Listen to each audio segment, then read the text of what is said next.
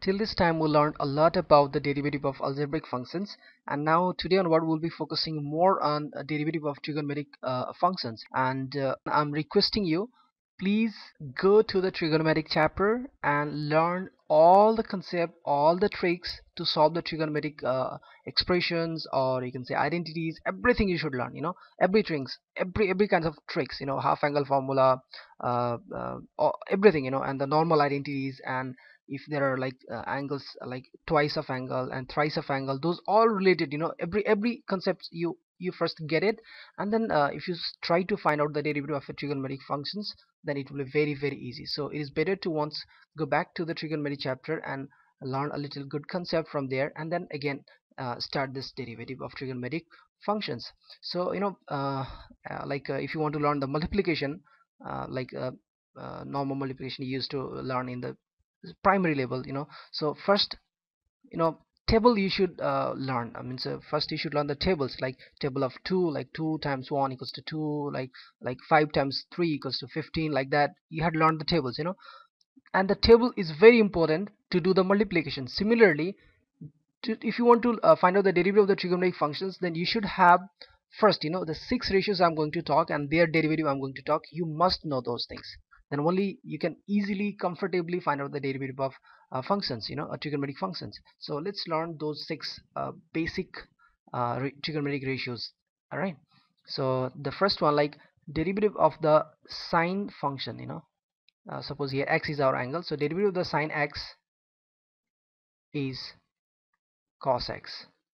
This is our first. Okay, the first one is derivative of sine x is cos x. Somewhere you may be saying like derivative of the function sine x prime is cos x, like this you might have seen somewhere. So it's just a different way, another way to represent. And again, derivative of cos x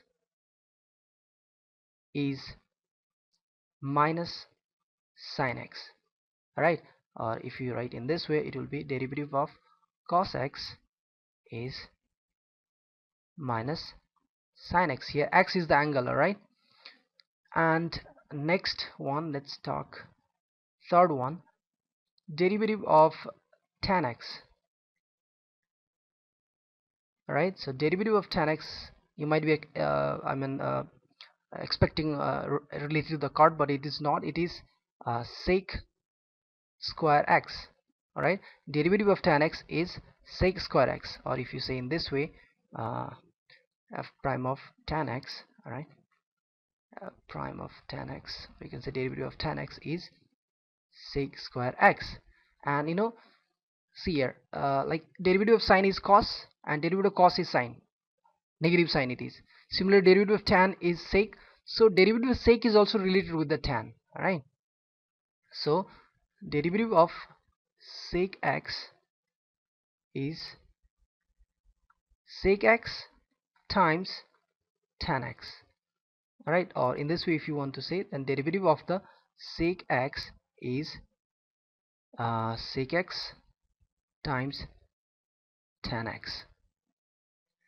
And the last two couple, the fourth one is like derivative of, now let's talk about cosec x.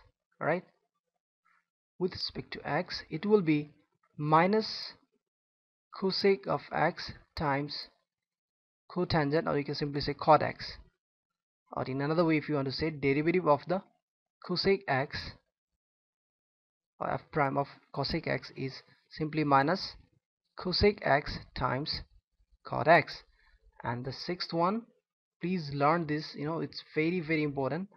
And derivative of cot x is now minus cosec square x. Alright, or in this way if you want to write, then it is simply f prime of cot x is minus cosec square x. So these 6 formula, please completely insert in your brain before going to solve the derivative of the trigonometric ratios.